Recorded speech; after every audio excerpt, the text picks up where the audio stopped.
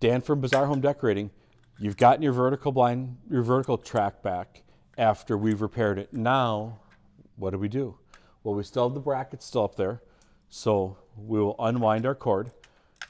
Make sure not to cut any of the cord. It is specific to your vertical blind. What do now is get this little front lip here on the inside of here.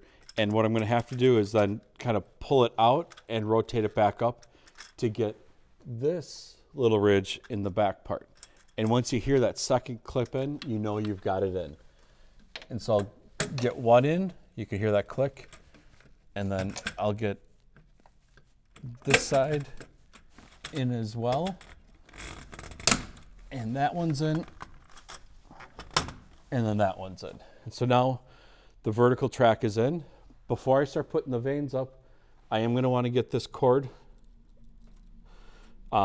loosened up, and so it's not all tangled up anymore.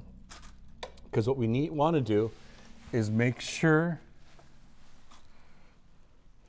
that this will fit back in, and grab your screwdriver and your small screw from the last time you did this, from when we took it apart, I should say.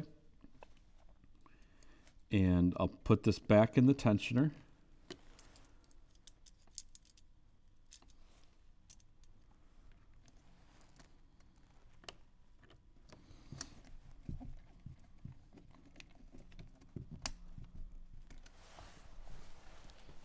And there are no twists in the cord. If for some reason this isn't tight enough with the tension here, there's a little screw up here on the top that you can undo, and there's a knot in here. You can pull the knot out, tie a new knot where you get the correct tension, let it go back, and then tighten the screw back up, and then operate it before you cut it. And make sure we have the knot and that it operates properly, and then you can trim that knot and you'll have the correct tension there. So with the correct tension, what we're going to want to do is grab our vanes again, and this time we will hang them up one at a time. I like always working from my right to my left so I can see the next carrier that it goes into.